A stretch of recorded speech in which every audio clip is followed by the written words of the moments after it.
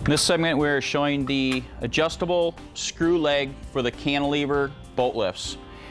This is the leg, and for installation, what you would need to do is the lift does require the use of a canopy for the rear.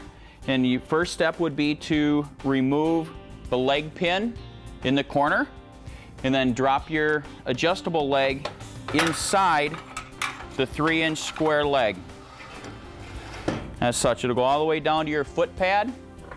Then reinstall your bolts, because you will need to be pinching the rear canopy leg as its base.